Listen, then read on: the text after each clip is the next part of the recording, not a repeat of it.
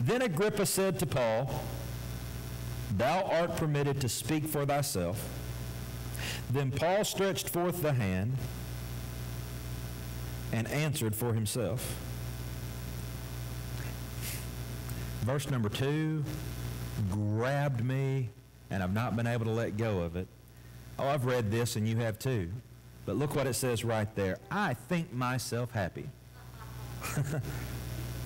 I think myself happy, King Agrippa, because I shall answer for myself this day before thee touching all these things whereof I am accused of the Jews. And we can go on and read about Paul's defense before Agrippa right there, but that's not the point that I want to preach about this morning for a few minutes, because I know this and you know this. All of us go through times of discouragement or disappointment or failure or a storm, whatever label you want to put on it. We go through situations. Once you find Paul here, as he stands before Agrippa, if you know anything about the story of Acts, Paul is under arrest. He has been taken into custody because of his faith in the Lord Jesus and his ministry. And so he's been taken into custody, and the Jews are there of the Sanhedrin, the ruling council of the Jews, and they are trying to explain to King Agrippa why he ought to deliver Paul into their hands so that they can kill him for blaspheming, as they think, their faith. And so Agrippa says to Paul, "You can speak for yourself. We've heard the charges. What do you have to say?" And I like two things about this, because it says, first of all, Paul stretched forth his hand. I'm glad as a hand talker that Paul was too. He talked with his hands. He stretched forth his hand and began to talk. So those of you who couldn't talk, if your hands were tied behind your back like me, you can appreciate that. So y'all were looking kind of serious, so I was trying to be a little bit funny there. But it's the truth. It's what the Word says. He stretched forth his hand and explained to them. But the second thing is, have you ever really paid attention to how he starts his defense? I think myself happy. I think myself happy. And so that is what the Holy Spirit just, I'm like struggling to want to get out of bed in the morning, and my dreams are troubled when I do go to sleep, and I'm just struggling through this experience, and I read that I think myself happy, and it's like, hello, hello, the Lord says, hello, and so I understand that this is the message for us today. Let's pray. Father, we're coming to hear the preaching of the Word. Let there be that same kind of aha moment like I had. God, let this do the same kind of work in others. And God, maybe in this room there are some who need this aha moment, this life empowering moment right now, but for the rest of us, we need to fold this up and put it in our pocket and be able to take it out when that disappointing phone call comes, or when that bad news comes, when the struggle comes, that we can pull this out and think back on these thoughts and encourage ourselves in the Lord, so that we can continue to be overcomers for Christ. I pray these things in Jesus' name. Amen.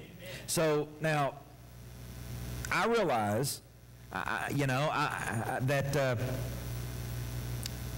proper interpretation of this passage of Scripture says all this is Paul's introduction to his sermon, or to his defense of himself.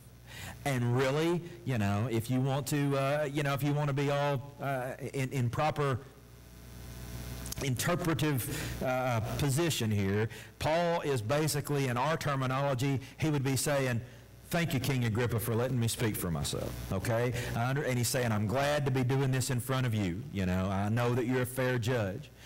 But Folks, I don't know what any other, I don't know what the nearly inspired version or the English Standard or any of those other versions. I'm saying that with a smile on my face. I'm trying to get y'all to laugh a little bit this morning. But I don't know what any other version other than the King James interprets that. I didn't consult with any others because that's what arrested me and stopped me in my tracks was the wording that the interpreters put right there. I think myself happy because I believe that right there is a principle that I can back up from elsewhere in the New Testament that says, and the Old Testament, as a man thinketh in his heart, so is he. I think because Paul didn't have to say, I think myself happy. He could have said, come across and from the other viewpoint.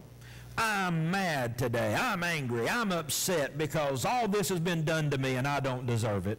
But I think myself happy, King Agrippa, that I get to stand before you today. You see, this was the same Paul who'd been already in prison for 2 years on this. It didn't happen yesterday. He'd been locked up for doing nothing but preaching Jesus. He'd been locked up for 2 years before he stands in front of Agrippa. Do you understand that the last administration just left him in jail because they didn't want to do anything that would upset the Jews, so they just left him in jail. Also, the scripture says Felix was hoping that Paul would slip him some money. He was waiting for a bribe. The Bible says that. He was hoping for a bribe. And so he'd bring Paul out and let him talk to him every once in a while and then put him back in jail, hoping for a bribe. And at the same time knowing, well, I'm keeping those Jews happy that Paul's not on the streets. So now the administration has changed. And now here's Agrippa. And 2 years have gone by.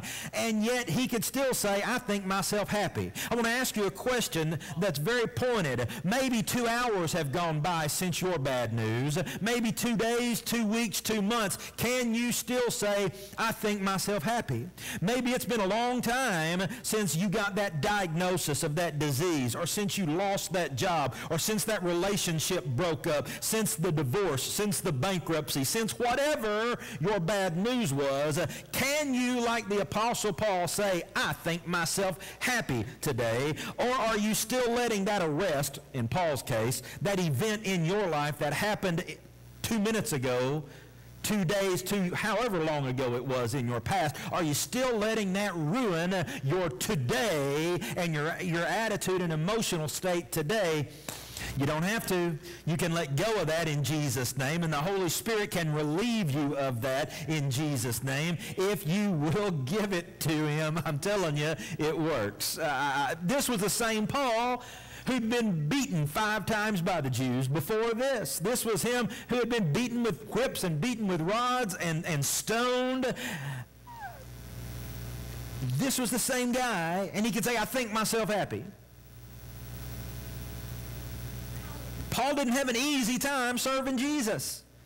I bet you his life, if he wanted to give a testimony from what I know about the Apostle Paul, it seems like his life was much easier before he met Jesus. Because you don't read about any difficulties or any problems. Paul was a rising star in Jerusalem on the religious scene, which was also their political scene, because the Sanhedrin, the council of Jewish elders, ran things both culturally and through their religion and through their politics. And Paul was a rising star. He had been to the best college, sitting at the feet of their #1 teacher, Gamaliel. And Paul was from a wealthy family, obviously. And Paul had all the advantages. Plus, he was zealous for the religion. He was a rising star. No doubt soon, as he was eligible, old enough, able, he would have been on that Sanhedrin council and one of the chief rulers. You don't read anything about problems, and then he met Jesus. And then all the problems started. Can I just tell you something, follower of God? That's exactly the same story we have. That the problems come as a result of our following God because, why? Because we have an adversary, Peter says, that roams around seeking whom he may devour. And why should he go after old Joe that never darkens the door of a church and doesn't profess to know Jesus as his Savior and is just living life for the devil anyway? Joe's already in the devil's back pocket, so he's going to go after those whom he may devour. seeking to kill and to steal and destroy what God is trying to do in this world. So Paul had trouble, but yet he still said, I think myself happy. Think about, this is the Paul who gets taken off the street, whipped, and thrown in the jail at Philippi, in the innermost jail. Not only did he get beaten on the back, but they locked Paul and Silas hands and feet in stocks while they're in the innermost prison, and there they got in a big pity party all night, and all they did was moan and complain. That's not what the story says, is it? It says, sometime in the nighttime, Paul and Silas began to sing praises unto God. They sang in the midnight hour. Long about midnight, Paul began to sing. Silas started to pray. Now, what happened? The doors began to shake. The foundations of the prison was shaking, and the doors came open. And everybody got set free. Nobody ran off, and Paul saw the jailer and his household, and I want to think a number of those prisoners who gave their life to Jesus because he thought himself happy in a jail cell in Philippi when he hadn't done anything wrong and found himself in a terrible situation and still could think himself happy. What a challenge to me, what a challenge to you, that whatever happens, we've got to think ourselves happy in the Lord because, you may have lost everything. You may have had an unexpected loss that you just simply don't see how you're going to recover from, but Jesus is still Jesus, God is still God, and the Word is still true, and every promise is yea and amen. Amen. What does that mean in English? If God said it, He's going to do it. If God said it, He's going to do it. So let me just ask you, I think myself happy. What is happiness? When I was preparing this part of the sermon, I thought about something that I haven't seen in a long time, but it was quite faddish for a while there a number of years ago to have this fake plastic bass that went up on the wall. Y'all know what I'm talking about? And there was a button you could push on that thing, and it would start singing, "Don't worry, be happy," Yeah. When I was younger than that, Bobby McFerrin came out with that song back late 80s, I guess, early 90s came out, and I'm sure that's not the first time that it was released, but Bobby McFerrin was that guy that did the singing and all the music and everything with his voice, and he came out with that, there's a little song I wrote, you don't have to sing it note for note, but don't worry. Y'all remember. Those of you that are old as me, you remember, all right? Well, that's kind of a fun little song, and it's catchy, and it's easy to sing, but but friend, let me tell you, it's terrible advice. What do you mean, preacher? You're not going to be happy all the time because happiness depends on circumstances. Well, you're just preaching about how Paul said, I think myself happy. Oh, yeah. But what I'm trying to tell you, happiness depends on what happens. If you're having a good day, you're happy.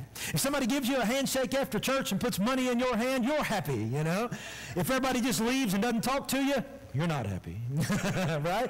If you go to the restaurant and your food is good and your service is good, you're happy. If you go and you're on a 45-minute wait and then your server is bad and then the food is cold, you're not happy, right? So happiness depends on circumstances. If you put your trust in what makes you happy, then you're going to be a victim of circumstances. But you see, God never changes. So we've got to put our hope in God. You see, the Bible doesn't tell us to rejoice in circumstances. What do you mean? The Bible does not say rejoice in circumstances.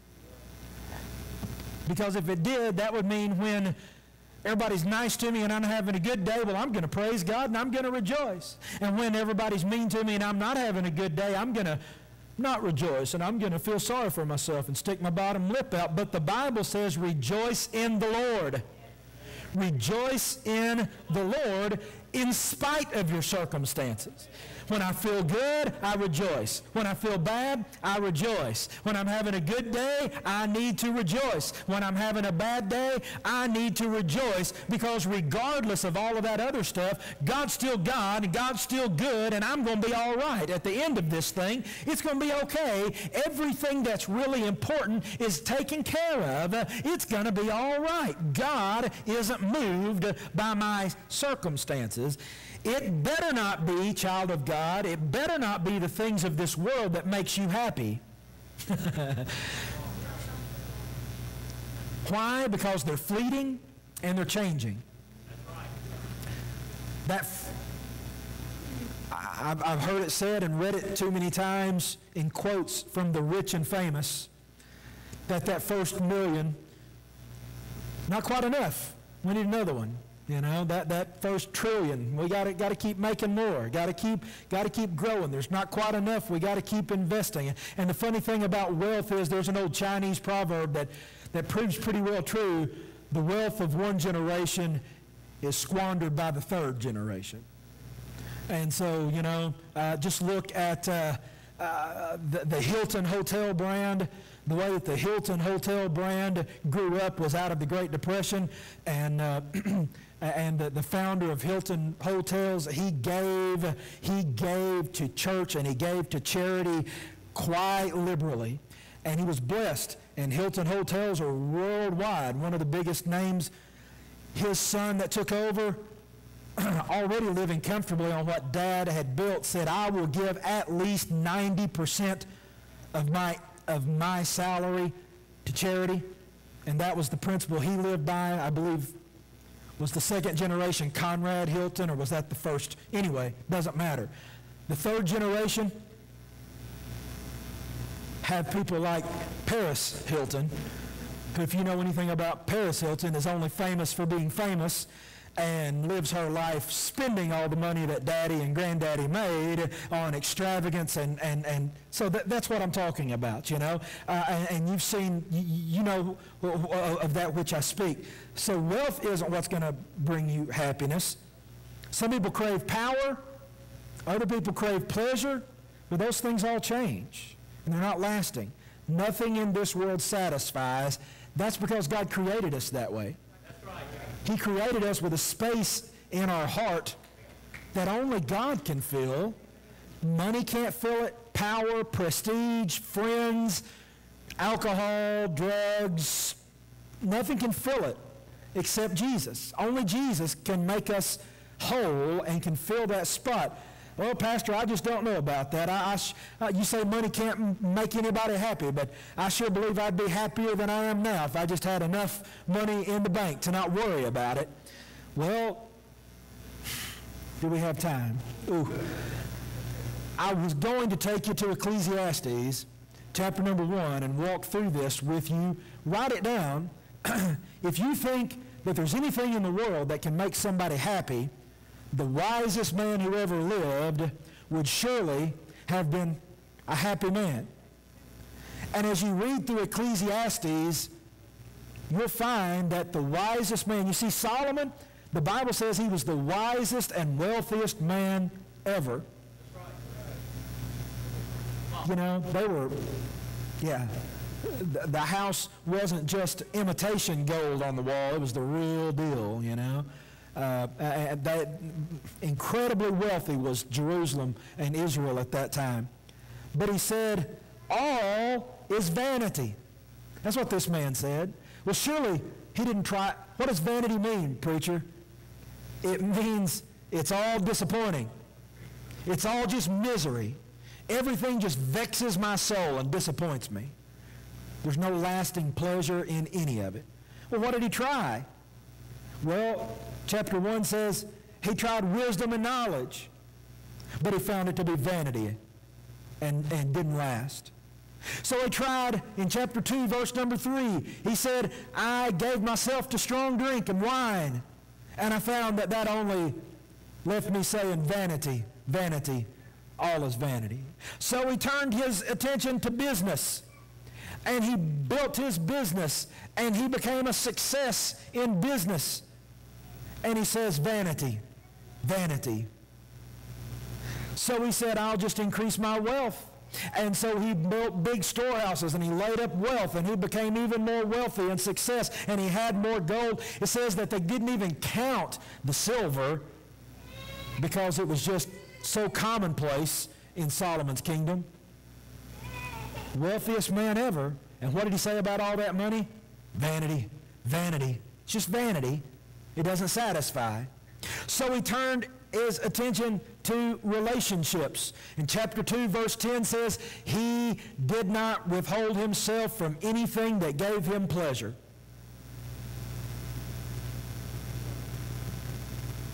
And yet by chapter 7, he says, I hate life. He had all the money you can imagine, all the wealth, all the power, all the success, all the women. You know, these nuts from this other religion that think they're going to build themselves up and get all these virgins when they get to paradise. Solomon had hundreds of women, and he said, I hate my life, you know.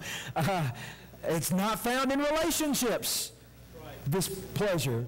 I never would say this. I would never say it. But I heard a preacher one time say, why did Solomon have 300 wives and 700 concubines?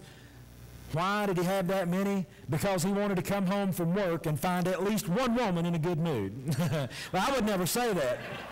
Never. I love you ladies, and I appreciate y'all very much. I would never say that. Nope.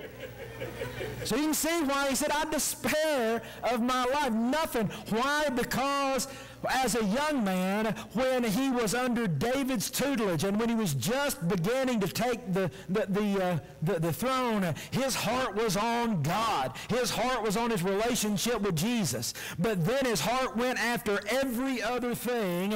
Every other thing in his relationship with God was not where it was supposed to be at the top priority. He incorporated all this other, and when he did, instead of focusing on God and him first, seeking first the kingdom of God and God's righteousness, then everything just became vanity. Why do I save up all this money? Why have I planted all these orchards and made all this and gotten all this and built up the city? I'm just going to die, and I can't take any of it with me anyway. And then somebody else who didn't do any work is just going to inherit it all. And that's in Ecclesiastes. If you've never read it, read it. Why did they include that in the Bible? Ecclesiastes is part of the wisdom literature of the Bible. It is to show you the utter foolishness of a life that is turned into a direction that is apart from God. That's why Ecclesiastes is there, to tell you nothing satisfies except with Jesus. Norman Vincent Peale, the founder of Guidepost magazine, a great, a preacher in New York in the 1940s and 50s, Norman Vincent Peale writes about an encounter where he had a businessman that he was talking to, and this businessman said, "Preacher, I would gladly give you $1,000 if you could just show me and take me somewhere where people have no worries and no troubles. I just don't believe it exists." And then he began to tell Norman Vincent Peale about the trouble he had at work and the trouble he had at home and the trouble in social life and all the troubles and all the problems. So Peale let him out of his office, and they called a taxi cab, and he says, I can take you someplace, and I can take you and show you someplace where people have no trouble. You've probably heard this story. It's pretty famous. They got in a taxi cab, and they drove across New York, and they got out of a taxi cab right in front of a cemetery. And Norman Vincent Peale said to the businessman, "The people here are the only ones in this world that don't have trouble." And then he asked the man, "Is that where you want to be?" To which he said, "No, I'm not ready to die." And so Norman Vincent Peale said, "Then thank God you're alive and accept your troubles as a part of life, and God will give you the strength to rise above the trouble if you depend on Him."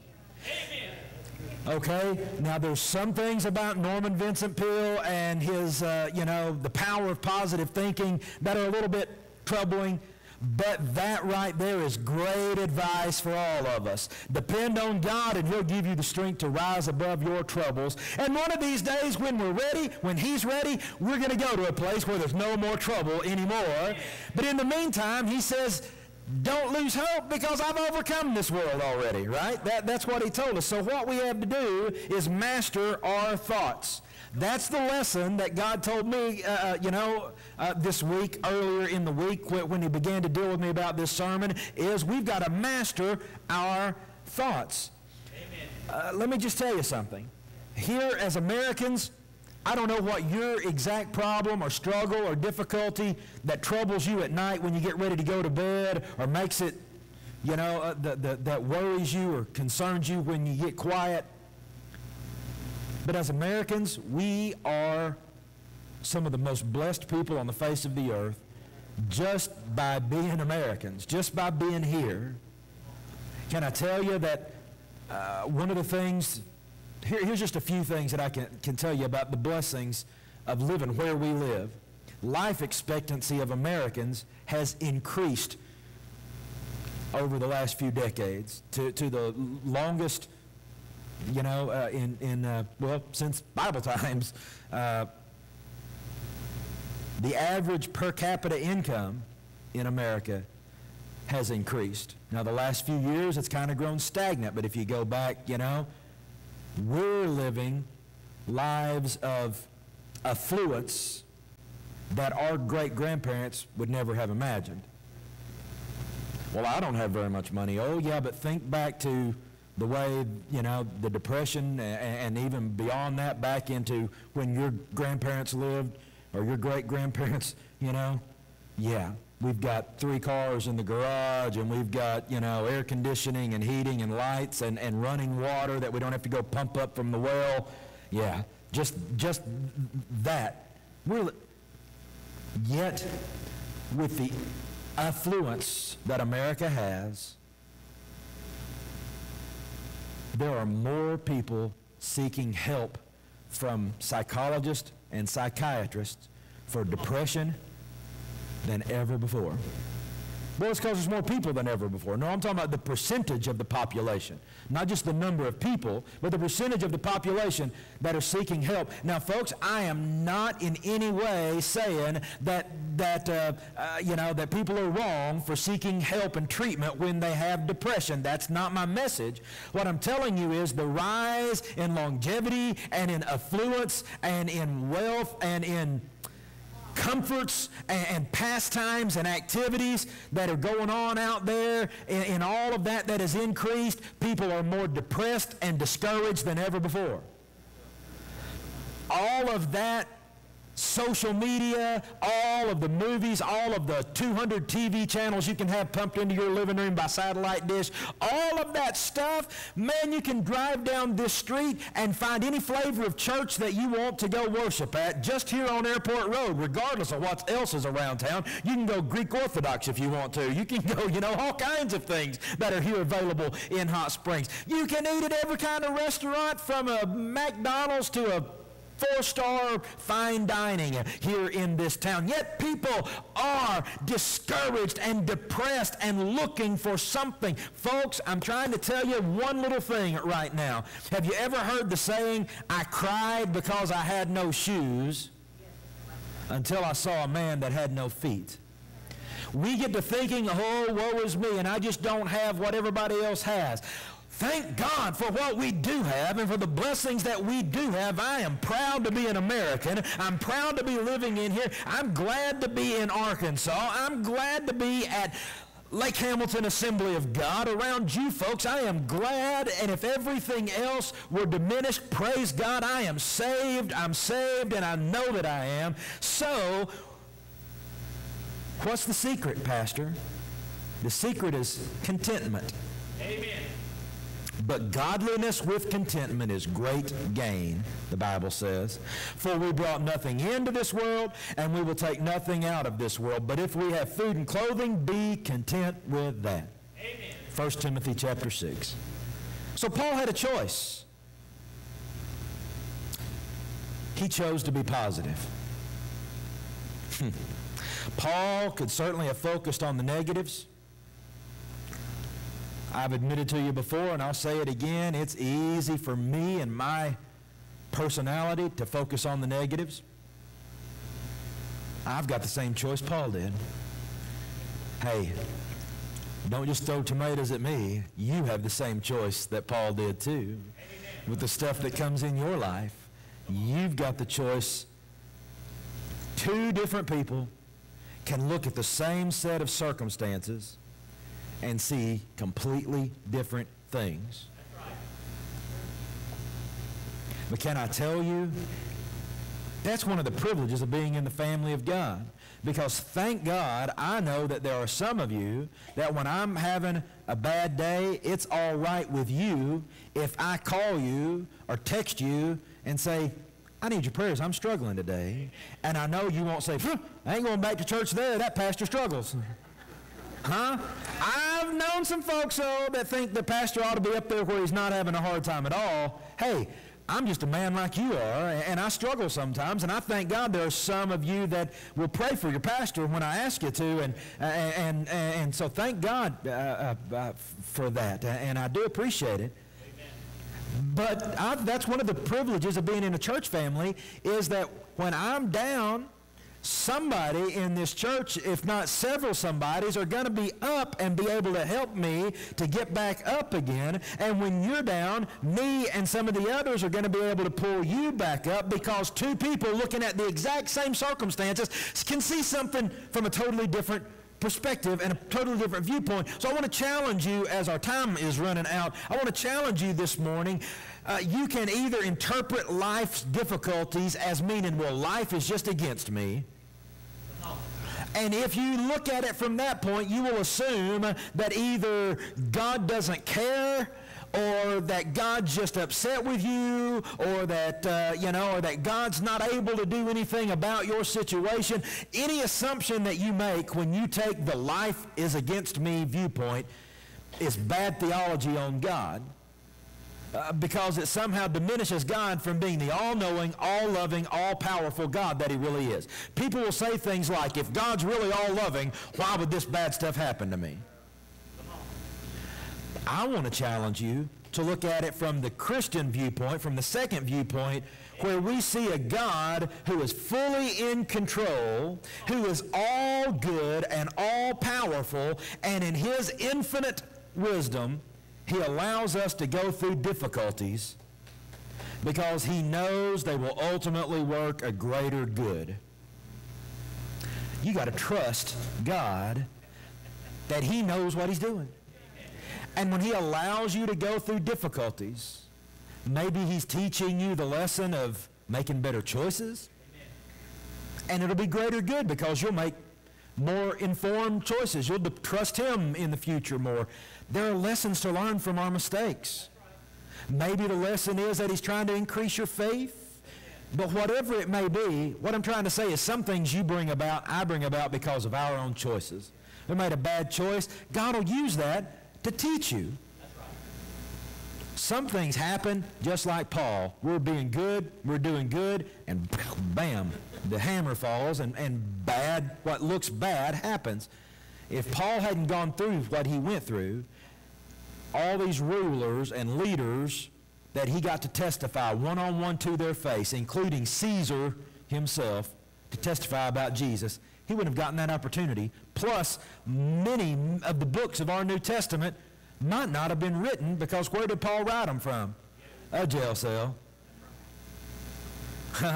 So greater good came because Paul was willing to go through and still say, I think myself happy.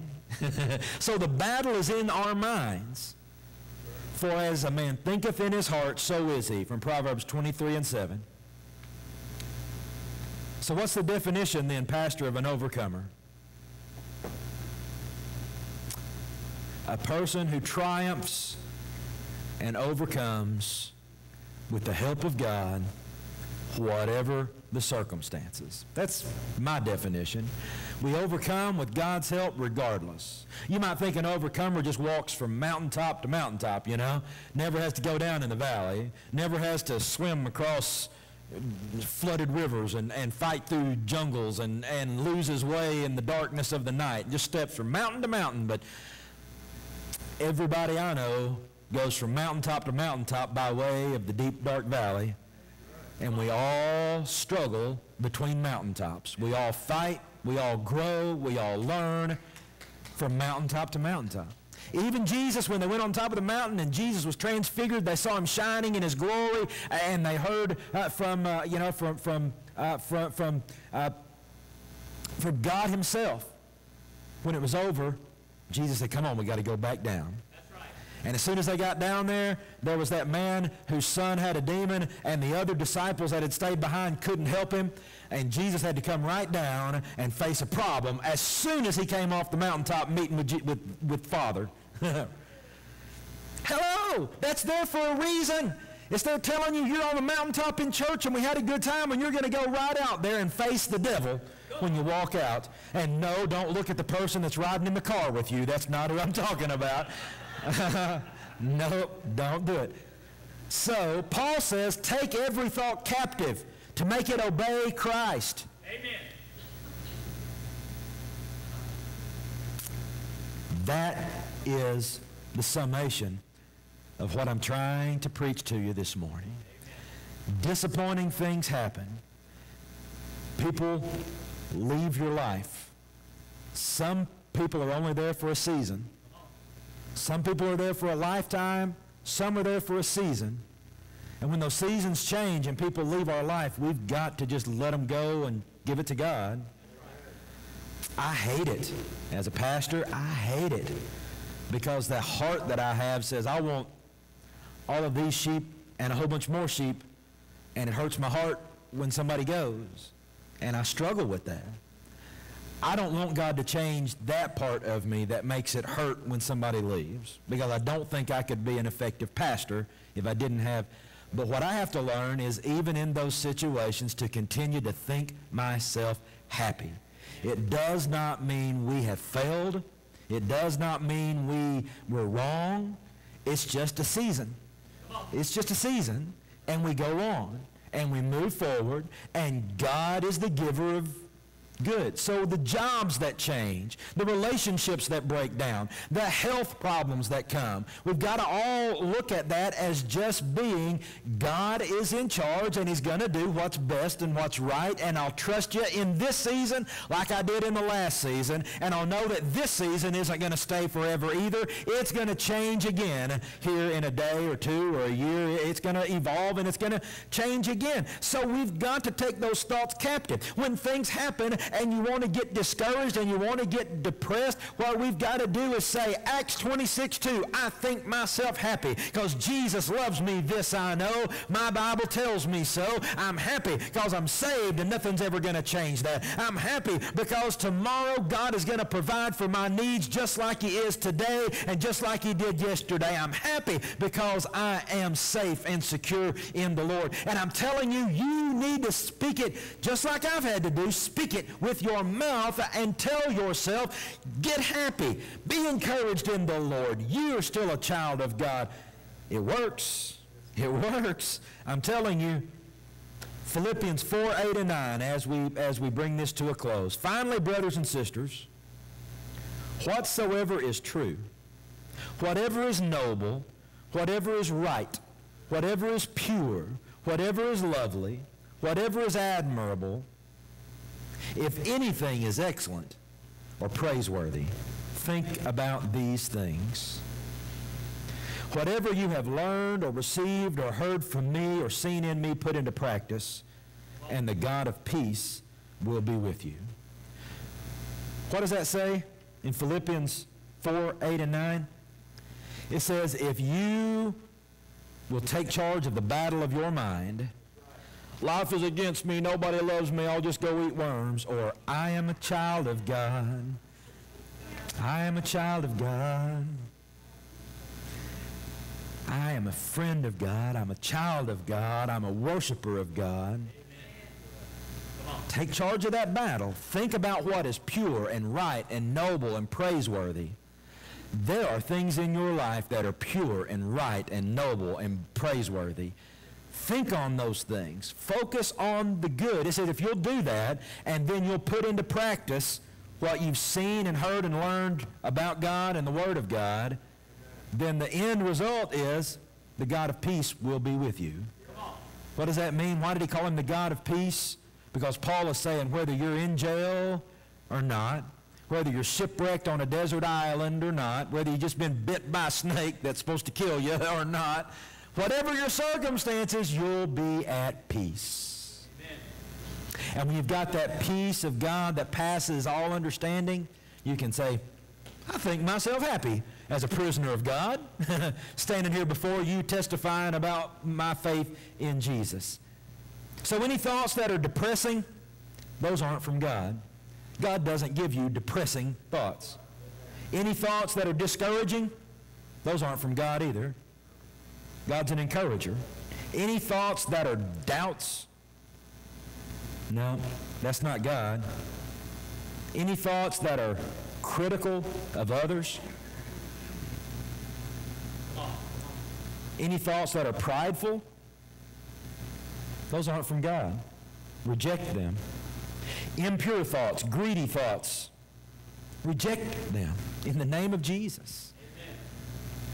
You've heard me say it. I picked it up from my grandpa.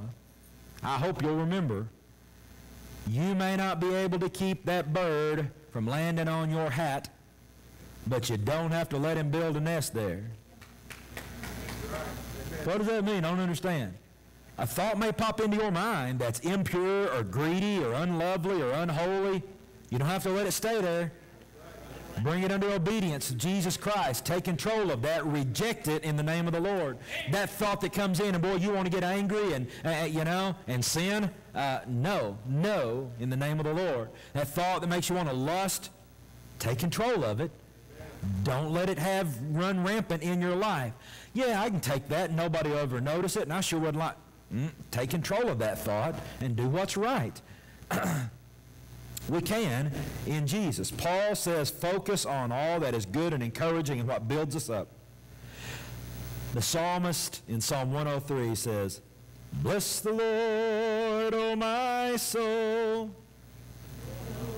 and all that is within me, bless his holy name.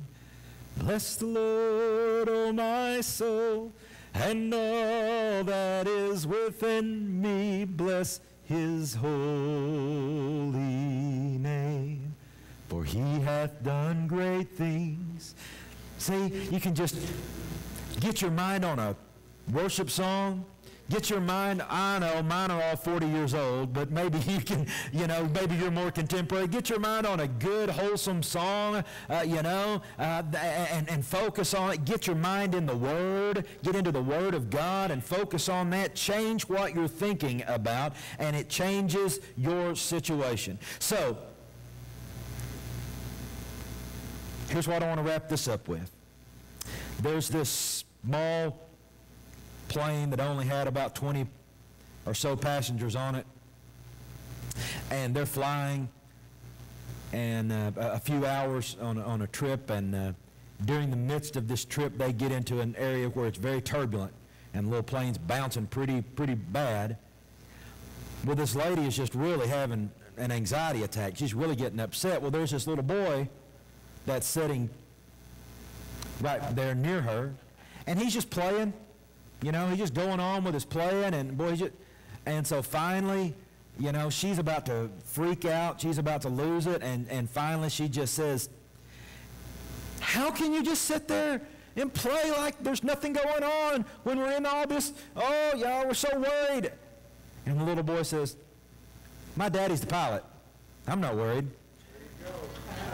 He just keeps on playing, So, whatever you're dealing with, if you're saved, if you're a child of God, your Father's the pilot. Amen. He's got it. That's right. You used to see quite often a bumper sticker that said, God is my co-pilot.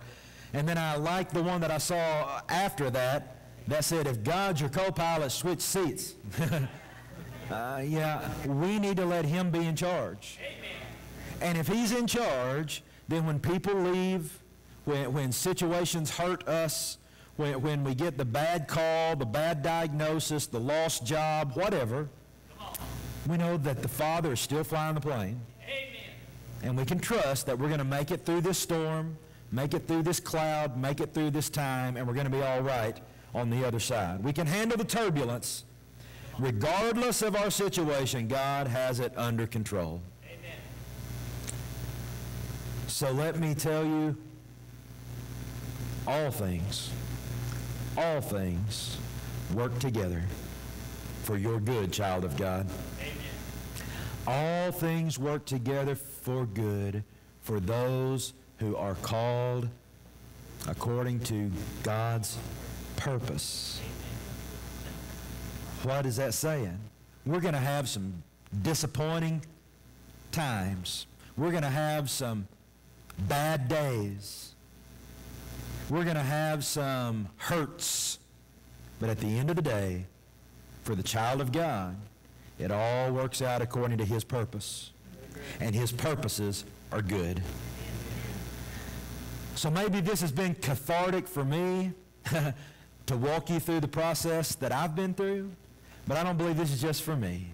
I believe it's for some of you today, and I believe it's for the rest of you tomorrow or the day after that when something happens that takes the wind out of your sails that you didn't see coming and you find hurtful or painful or discouraging.